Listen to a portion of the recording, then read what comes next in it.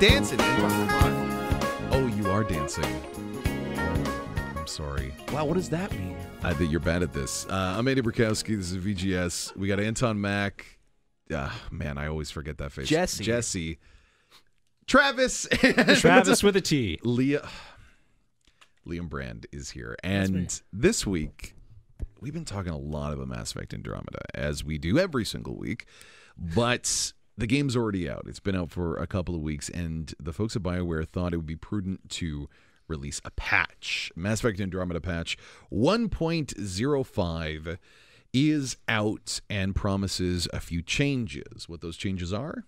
Pretty straightforward. They added the option to skip the autopilot sequence in the galaxy map, which is huge, right? Like, Anton, we've played it so much. So, oh my god, I feel like I spend most of that game there. Like, I won't explore the different clusters because it will take too long. Mm-hmm. Because you literally are just waiting for this little VR ride without the virtual reality.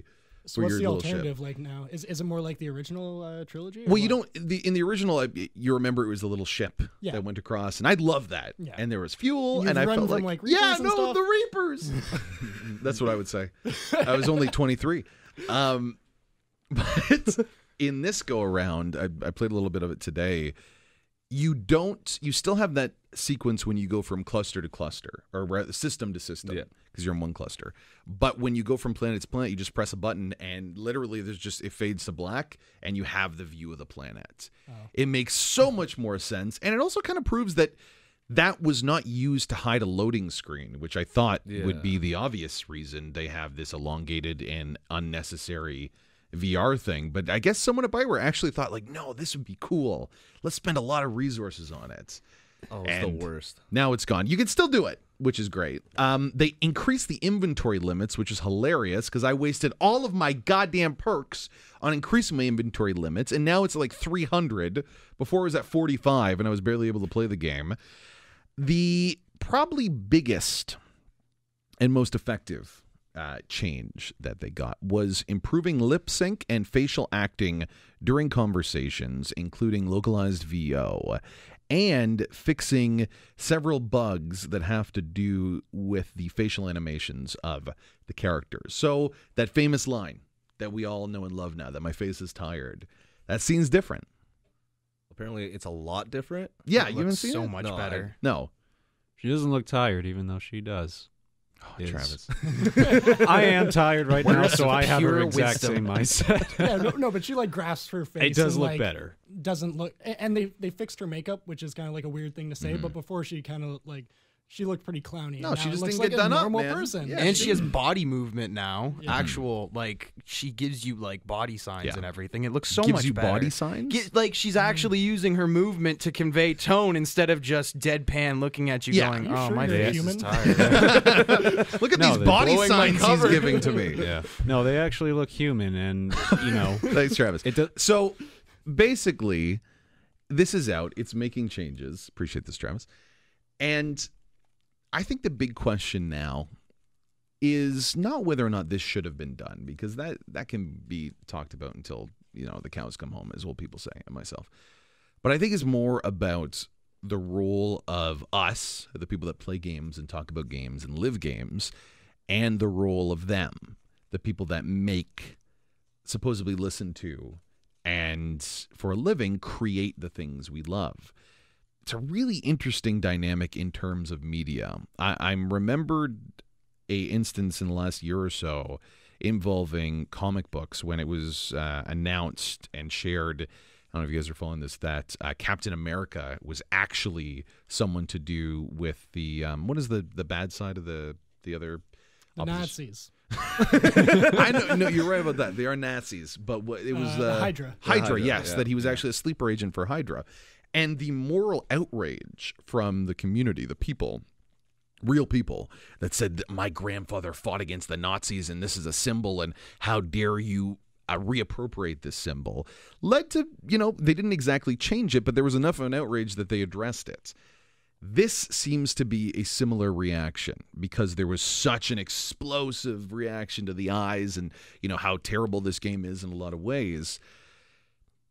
In terms of that relationship, there's a lot of pitfalls and nuanced positions here.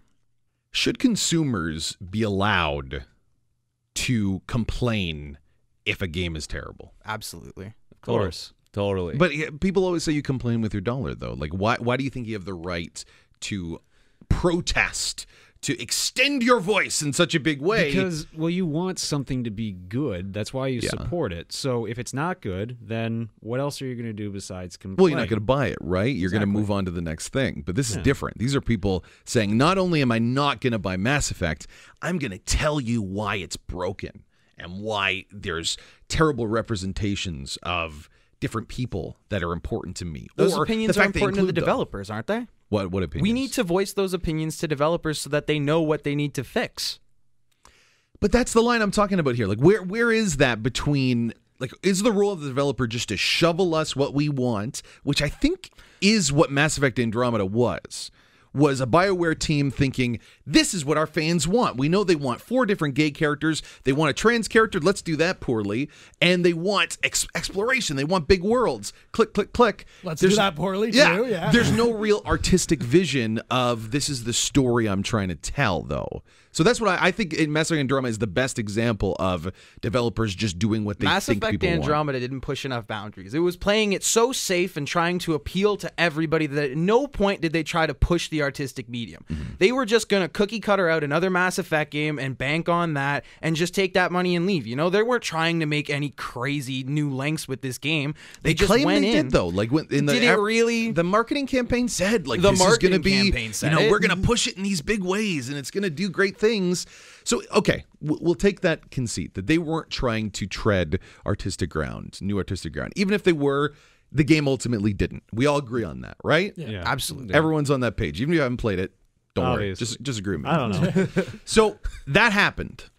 Should we as consumers, should me and Anton Mack start a Twitter page said BioWare Mass Effect Andromeda sucks, everyone should listen to me because we put in 200 hours and were hurt playing this game and really thought it was a spit in the face of the legacy of Mass Effect. What should we do as consumers to make sure this kind of doesn't happen again? There's got to be like a moderate line, man, especially with community feedback, because we have so many people on Twitter and in the YouTube comments just say, like, screeching and yelling so much absurd stuff that poison, just pure poison. Exactly, and it's absolutely getting so lost in translation, and it's no wonder we got a game like this because there's so many voices that are so over the top and so I don't know. Angry about everything BioWare does that they think like the only way the only way to appease our fans is by just giving them all of this stuff and constantly. It's so important now more than ever to be able to make a concise point, right? Yeah. With all of this screeching and angry poison flinging, like consumers to make it concise. Yes, to make a calm and concise point about a game and say, these were the shortcomings. This is what was wrong with it. There were clear and obvious faults when this game launched that should not have happened. And to concisely make those points in YouTube or in tweets. So isn't that the role of the critic, though? No, but that's what I was going to say. That's the role of Sir Andy Borkowski and his ilk to look. I made a joke there. To look at the game as in its artistic merits. But I think a lot of the audience here believe that Mass Effect means something more than just a video game. And I don't know, I think I would agree with that in a lot of ways. It represents maybe the pinnacle of this sort of gaming. And as a result, it becomes a part of your identity almost. So when your identity is being attacked by, ironically, the creators, it's almost as if you're justified in doing whatever you can to insult other people, It's to the core of criticize the entitlement, developers. isn't it? I think there is, absolutely. However, I think what it's if it is your entitlement. literal identity? What if you are a transgender person and you look at this incredibly ridiculous and disrespectful display of transgender people? So the Hanley Abrams in games? character. Yeah, the Hanley Abrams character got a lot of flack from both sides of people who don't like transgender people in general and saying Idiots. general Fucktards, excuse me. Hey, we're not on radio anymore. Yeah, by the way. That's great. Yeah, Get ready. So these dumbasses who really just hate transgender people and don't want to see them are hating Ainsley Harriet or Ainsley Harriet. What's her name? That is a dope trans name. Like, also that is a the name of- really good androgynous name. That's also the name of a British chef. All right, Liam, I don't care that much about your life. Okay, get back to what's going on. But then you have people who are a part like of the LGBT community, or at least sympathetic to it, who are seeing this like ridiculous tokenized image of a trans person and saying like, this is our identity and it's totally being disrespected. So what's your point here? So what should they do? These So are both sides do they that are have more of a right to actually complain and to actually defend themselves than people who are just like, oh, my game isn't what I wanted it to be. I would say no. I would say fundamentally, I know. Yeah. Can you believe it? No one saw that coming. I think that fundamentally the right for the creator and the artist to create and reinforce that artistic vision, even if it is such a poorly conceived one as Mass Effect Andromeda that didn't follow through, that just didn't really have a vision.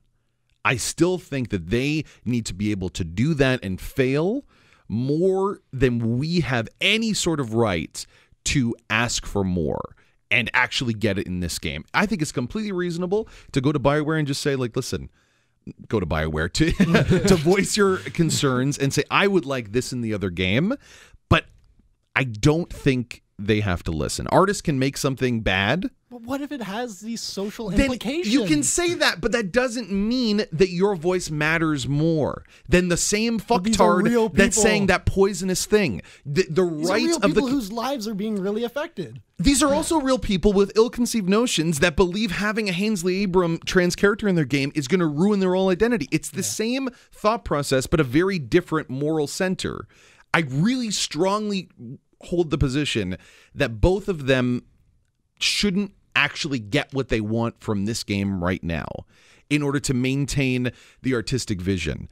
Personally, I think one side is deplorable and should run into the sea with rocks in their pockets, and the other should be protected.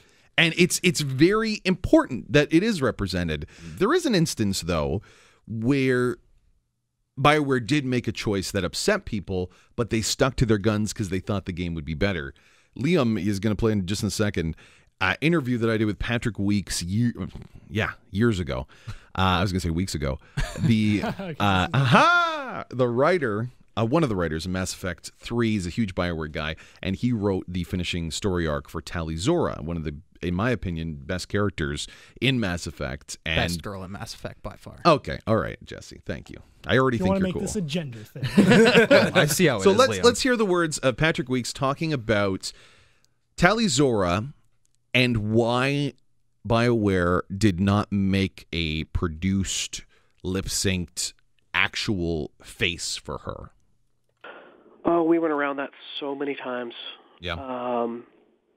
And, you know, there was a point where we were going to show the face in-game, and then we realized we were doing a ton of work. The amount of work, just purely on a technical level, I would have been great showing the face in-game, you know, if she'd gotten the planet or, you know, right before she died or you know, something at a moment of, you know, emotional climax for her character arc. But just the sheer amount of technical work necessary to make a completely new alien face and get the lip sync rigged up would have probably meant cutting a type of enemy creature. And Really? The lip sync, especially, you know, each game is built on the shoulders of the last. Again, Patrick Weeks and cameo from me saying really. I really do think that speaks to the realities of making video games. It's not always malicious intent. It's not always people deluded and, you know, not want to give what the fans wanted. It is dollars and cents fundamentally. And that was something that was big for a lot of people. But if you look at the actual people that played Mass Effect, most of them did not romance Tali Zora. Most of them used a soldier profile and were mostly Paragon. Most of them romanced Liara because it was easier. So it's really difficult for development studios to put so much resources around one little thing to make it special. But when they do that, when they do cut things just to make one moment special, like I think they did a lot of that in a lot of my favorite games, most of them made by Obsidian, Fallout New Vegas. You take Boone to go kill Caesar. Emotional dialogue, almost cried. Incredible. When they do stuff like that, it's what changes games from being emulations of life to being a expression of life, in my opinion.